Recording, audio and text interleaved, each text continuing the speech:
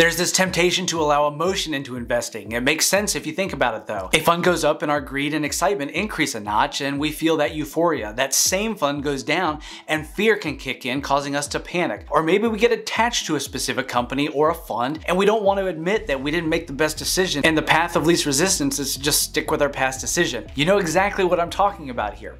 Whatever boat you find yourself in, this video is about understanding some of the mistakes that many investors make with dividend investing. I like dividend investing, but I don't pick teams and become a fanboy. I want the truth whatever it is about any investment decision with the ultimate goal of maximizing returns. So without further delay, here are the 5 things to watch out for with dividend investing. Okay, so the first pitfall to avoid is the dividend yield trap. I've discussed this in prior videos, but it's this temptation to chase a high yield, but the underlying fundamentals of the company are poor. What sometimes happens is the stock price falls before the dividend does. When the price falls, the amount they're paying as a dividend becomes a higher percentage than it previously was, and all of a sudden, we've invested in a company that is going to do nothing for us long term. In this hypothetical example, we went from $100 a share and a 4.5% yield to $50 a share and a 9% yield. The dividend stayed the same, but because the share price went down, it gives an artificial sense of high returns. If we chase the yield and miss the fundamentals, we're likely falling right into a trap. This fall of the stock price is often the result of reduced earnings,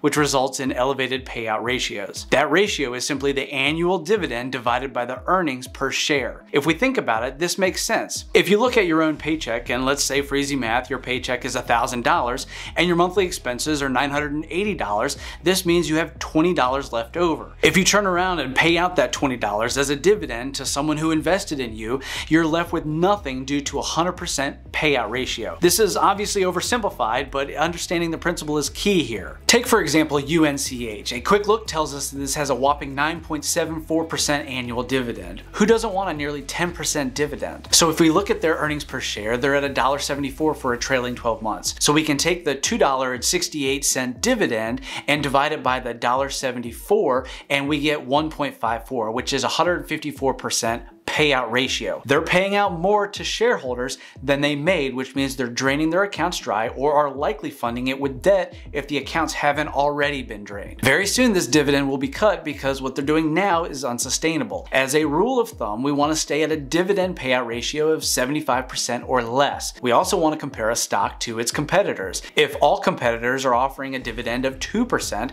we should see some red flags at double or triple that being offered. The theme here is that the dividend cannot be the only thing that we consider. Next is taxation. The IRS will make sure that you pay massive taxes unless you hit the like button. It's your get out of jail free card with the IRS.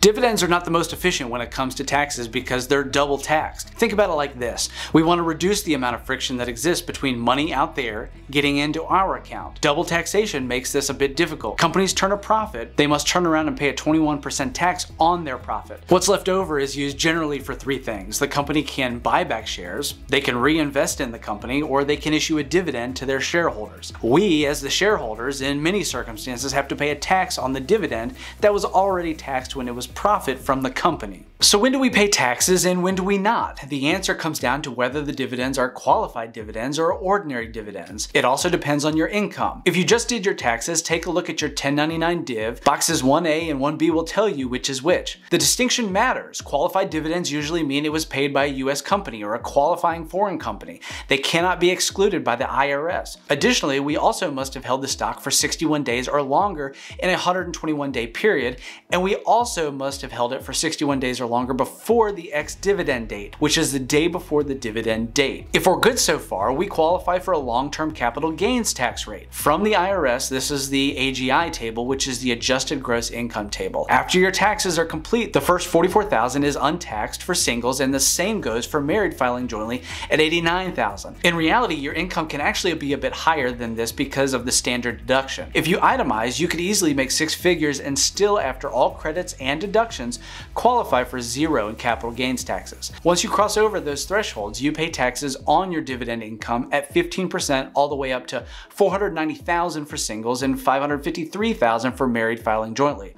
Beyond that, the taxes increase again to 20%. So what happens if the dividends are ordinary dividends? Then we pay ordinary income taxes according to whatever your tax rates are. If we're getting paid dividends from a real estate investment trust, a master limited partnership, or employee stock options, those are ordinary. If we bought a stock stock 50 days before the ex-dividend date, that's an ordinary dividend. The bottom line is that taxes are a fact of life, and a portfolio that is heavy on income is going to have to deal with taxes. It's not the end of the world, and I'm not saying you shouldn't invest in stocks with high dividend yield, but it's very different from aggressive growth stocks that don't pay a dividend sitting in our Roth IRA just compounding yearly. Another risk we run into with dividend investing is inferior returns for the sake of the dividend. Dividends are low right now compared to interest rates. We've become so used to lower returns on our money that a dividend of 3% seemed like a great return. With interest rates going up, you can get 3.5% without even looking hard.